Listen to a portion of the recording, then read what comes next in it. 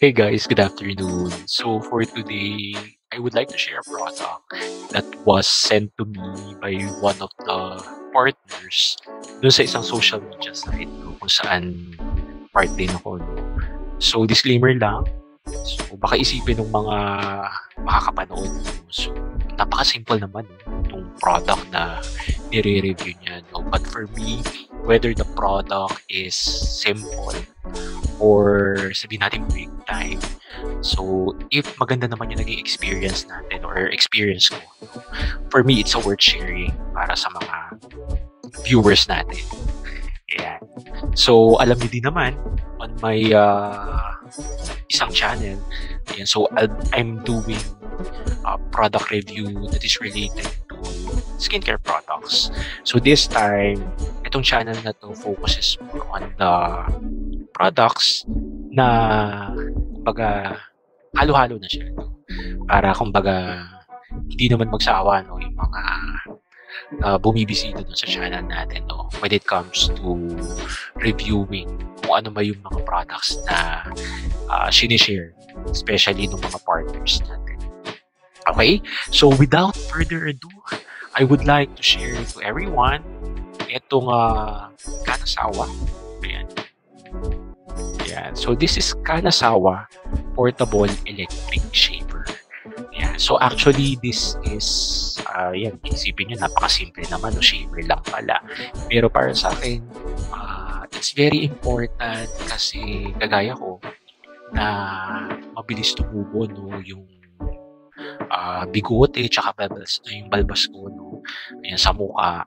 Actually, hindi ko naman ini-exaggerate, no? Pero minsan, early morning kapag nag-shave ako, ayan, so very smooth, no? Yung feel. Pero pagdating ng gabi, or na actually hapon pa lang, pag hinawakan ko uli, mafe-feel ko na may mga stubbles na or may mga rough or small hair na tumutubo, no? So, kumbaga, yung shaver parang part siya, okay, ng aking hygiene na kailangan talaga mayroon ako. Ayan, so what sets this different ayan from the other na nire-review ko. So previously gumagamit na naman talaga ako ng mga portable or ng mga handheld na shaver, electric shaver, ayan. Pero yun nga, merong maliit, merong bulky, and then the reason why I tried this product. So, yun, pag-uusapan natin siya later on. So, hindi ko nagustuhan yung experience before. That's why bumalik ako dun sa conventional na shaver. No? Yung may mga double, triple blade, wherein nabibili natin siya no, sa mga leading drugstores, ayan, or even sa supermarket. Ayan. So, ang naging problem naman when using that kind of shaver, it's because dahil nga blade siya, so, syempre, yung kanyang usage, hindi siya ganun tumatagal. Especially kapag siya ay nabasa or nagkaroon ng moisture. So, there is possibility na talagang, diba, pumurol yung mga pang-shave natin. At, alam naman natin that when we use a shaver sa balat natin na hindi na ganun katalim, definitely it will cause a lot of problems. Ayan. Kagaya ko no, yung balat ko kasi ayan, share ko na rin na hindi naman sa nag-iinarte ako no, pero talagang sensitive yung balat natin. So may mga chances na kapag yung pang-shave na ginagamit ko is mapurol na, so nagkakaroon ako ng inflammation, nagkakaroon din ako ng irritation, and worst pa, nagkakaroon ako actually ng mga pimples no, dun sa area kung saan ko ginamit yung pang-shave. So, right now, as well, dahil kailangan na practical tayo dahil halos mahal na lahat ng bilihin, no? Kahit sabihin natin na yung pang-shave, magkano lang yan. Pero kung ginagamit natin siya, not to the extent na tumatagal, ayan, at nagpapalit tayo from time to time, still, hindi siya ganun ka-worth it. Kasi nga, kailangan magtipid tayo sa mga panahon ito. So, that's the reason why, dun sa aking other social media site. So may nakita ako no, ng product which is ito nga, yung ating Kanazawa Portable Shaver. So binisita ko yung site, and then although very affordable lang to, okay, mga mom and sir. So nakuha ko lang siya or nakita ko lang siya, yung price niya is at 199. Pero ang maganda dun sa seller na-encounter ko, nag-o-offer sila ng parang testing. Ayan, so nag-send lang ako ng request. Ayan, if pwede kong itry yung product. So kumbaga parang ano siya, parang free product na ipapadala sa akin. So wala akong babayaran. So gagamitin ko lang siya. Then yung observe ko, I will experience yung pinaka-shaver natin. Then after that, bibigyan ko ng honest review. Okay? So nag-send ako. Ayan. And then sabi ko nga, naku, 1 week na.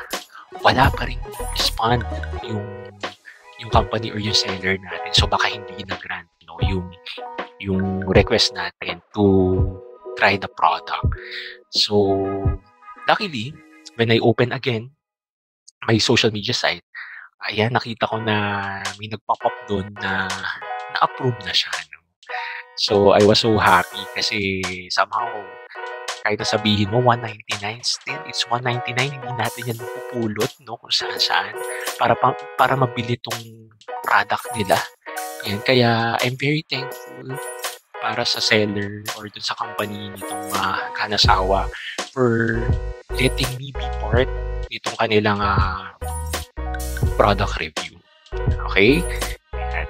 So, again, so pinadala nila to sa akin. And then, when I open it, so eto na siya. Okay, so actually, binuksan ko pa lang to eh.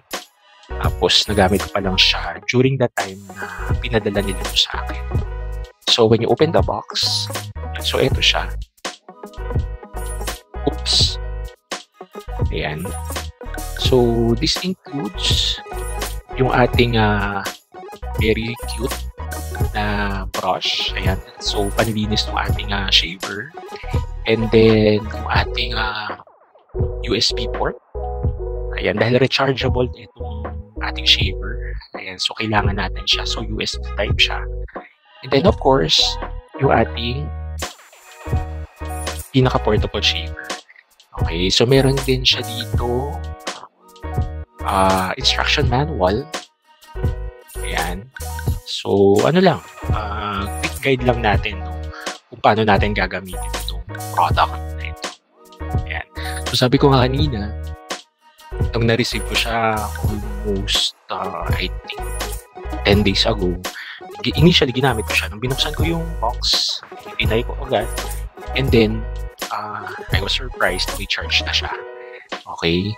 So, by that time, na binuksan ko siya, to tell you honestly, hindi ko pa siya nire-recharge. Okay? Hindi ko pa siya nire-recharge.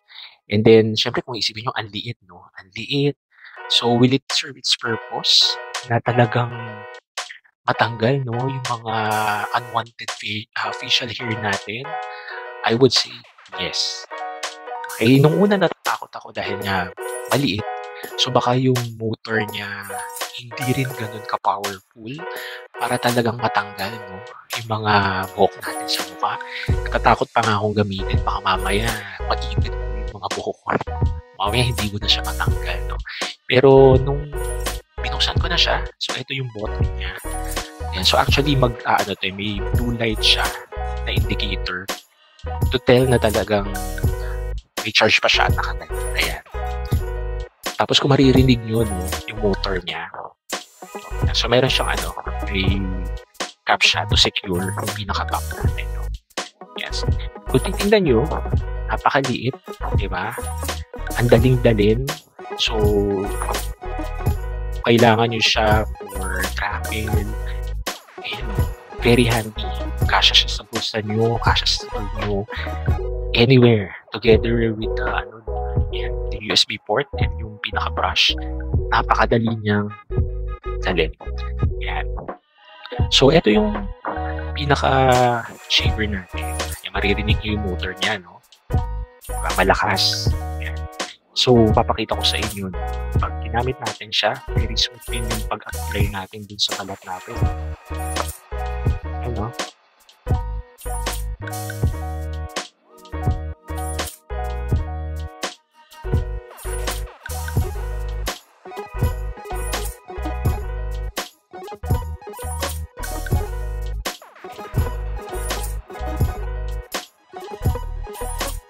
Yan. Okay. So, syempre, una ko siyang gamitin, natatakot ako. Sabi ko nga baka maipin mo yung mga buhok ko. Pero, ayan, after na ilagay natin yung shaver, okay, talagang smooth na siya. Okay? And then, ang maganda dito, very secure itong shaver na to kasi meron siya dito pinaka parang metal plate. Okay? Yan, so i-focus ko lang siya no, para makita nyo siya. Ayan. So, ito yung double ring veneer mesh natin. Okay? So, kumbaga, ito yung pinaka-protector natin. No? Para pag nilagay natin siya doon sa pinaka-skin natin, syempre kung ano lang yung kailangan niyang tanggalin, which is yung mga facial hair natin, yun lang talaga yung matatanggal niya. Okay? So, hindi dadating sa point na baka masugatan kayo or makat kayo no? Itong shaver na to. So, talagang I would say na highly recommended itong ating Kanazawa Portable Electric Shaver. Yeah, so meron din siyang secure cap pag hindi mo siya ginagamit. Tapos kapag linisin mo siya, ito, ayan, twist mo lang siya. Okay, ayan. So ito na siya. So ito yung pinaka umiikot. Tapos ito yung cover. And then with the help of the brush, okay, so lilinisin mo lang. Lilinisin mo lang siya. So, no need na basain to kasi syempre, electric to, no? And then, meron siyang lithium battery inside. Okay? So, pag malinis na siya, secure mo lang uli. Babalik lang natin dito. Ayan. Okay, ayan na siya. Tapos, may maririnig kayo na tick. Ibig sabihin nun ay secure na yung ating shaver. And again, ready to use na siya ulit. Okay. Ayan. So that's it for our portable electric shaver. So again, just a quick review lang. So mahaba yung niya, battery life niya. Small, very convenient kapag may mga travel kayo or on the go. Ayan. Tapos yung charging display niya, yung nag-blue kanina. Ayan. Tapos meron na rin din siyang included na Android jack na gagamitin natin for charging. Tapos yung brush for cleaning. So, for those na interested to have this product, I'll be sharing the link dun sa aking description box below. Ayan. And then for those na nagpa-follow dun sa ating other social media sites, ayan, so nandun din siya. So you can just click yung ating basket para ma-order nyo na siya immediately. So, ni-review ko din. Meron din siya sa other online sites. Ayan. Pero dun sa site, saan ko siya nakita, 199 lang yung cost niya. So, very affordable if you really want to have this portable shaver. Okay? So, again, Kanazawa Portable Electric Shaver. So, for those na hindi pa nakakapag-register or hindi pa nakakapag-subscribe sa aking new channel, ayan, so subscribe and click the bell for the notification para updated kayo on the upcoming videos. So again, thank you for watching and God bless.